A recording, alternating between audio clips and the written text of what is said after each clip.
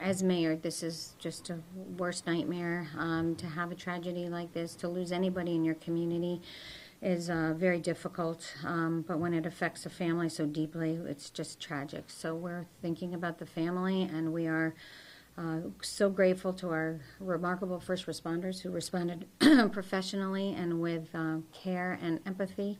And we're grateful to our school system who has responded also with incredible professionalism. They were really ready this morning for the difficult task of making sure that those students would have the support that they needed.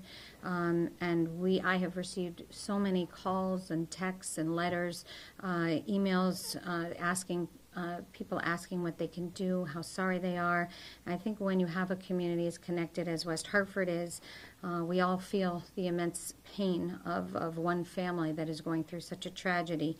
We're praying for the health of the injured, and we are here to provide whatever support we can to anybody going through it, but especially those that are closest to the family. And, if people are looking for things to do, think about supporting each other, your neighbors, checking in on them. The reach of the family was very, very wide, and there's many, many strong connections throughout the community.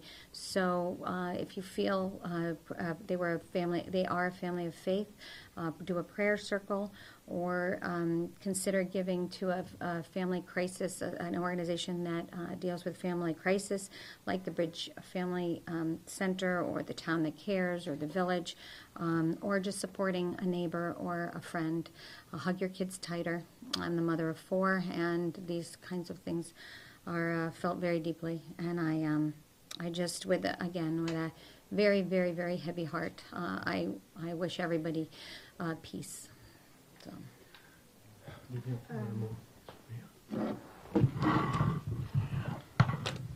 Mr. Corsi, you knew these people for 30 years. What can you tell me about this family?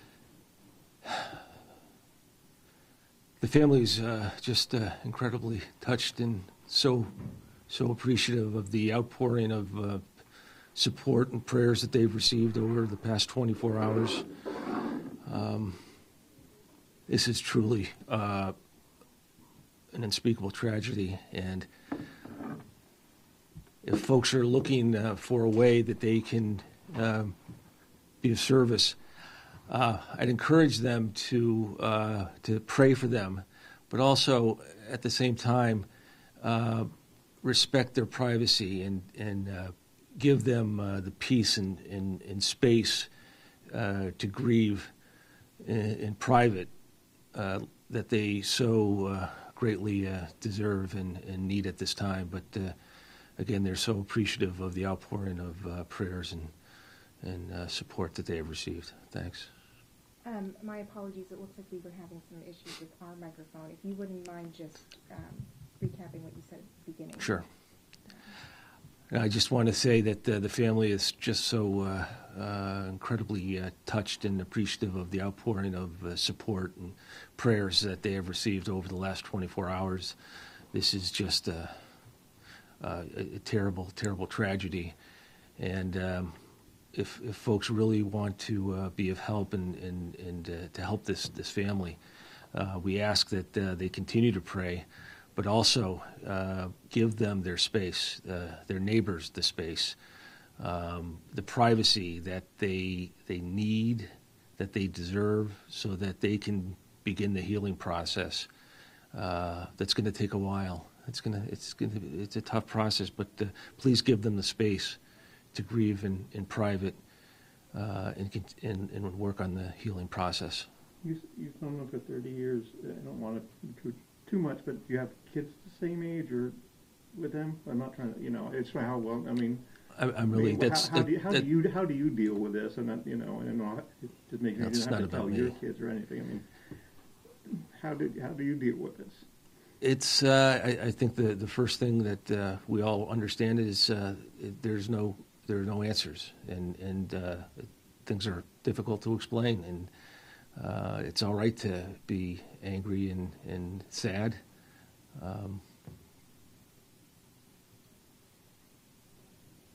Difficult question.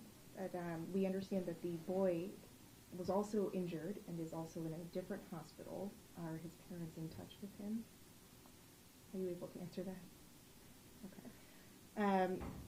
Are you able to tell us anything about the, or rather, Jane's employer has confirmed her identity as Jane Murphy. Are you able to confirm that? I'd refer all questions to the police. Okay. We're talking about 2 7th graders. Did you have any experience with them playing soccer, or what were your experiences with this quality of this family? Again, I think what we're asking most, first and foremost, is that people give this family the space, the time, and the privacy that they need and deserve to begin the grieving process. We're also learning that the school has a student of the month, and that this morning one of them was named as that student. How has this impacted the community, and what have you seen in the last 24 hours as far as this community coming together? Well, I can say that I received many messages about the recognition of one of the students, and people were just, I had a lot of teary-eyed emojis and hugs and X and O's and just a lot of shared emotion about the grief and tragedy, and that's really all we can say about what happened today. Mike, do you have something to say? I would just echo the. Remove them.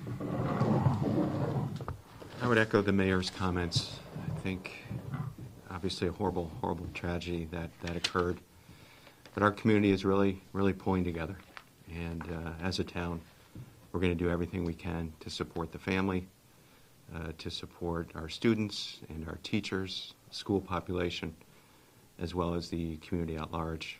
And we're very proud of how our first responders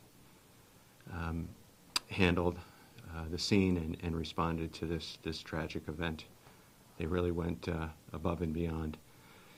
So the healing process, as Mr. Corsi said, as the mayor said, it's going to take a significant amount of time for our community. We understand, we appreciate that, but we're a strong and resilient community that cares about one another and takes care of one another. Counseling being offered tonight. Yes. Could you tell us about that? So the first responders have counseling available. Parents and students also have resources available to them as needed. They were provided with some tools today at the school. They were met with counseling services today and after school if necessary. And then tonight there will be more. So available to just the families. There will be no media or only people that are in the system. Where will that be? When can they find it? It will be at Town Hall, but again, no media will be allowed. So that we can inform the public how to get there when. All right. I was told not to say. Oh, okay. Also, No, let but, people know. Okay, well, should we? Yeah, that's fine, Mayor. Okay. We can- All right. So there will be professional counseling services for the families, parents, and children only from the school system, available from 6 to 8 in room 400 of Town Hall. Have any of you been able to talk to the first responders? How are they coping? I have been communicating through, and I think the town manager has been communicating through the chief right now. So both chiefs are making sure that their first responders, our fire chief and our police chief, that the first responders have been taken care of, as well as dispatch also had a very, very difficult job. Okay. That's it. Thank you. Thank you. Thank you very much.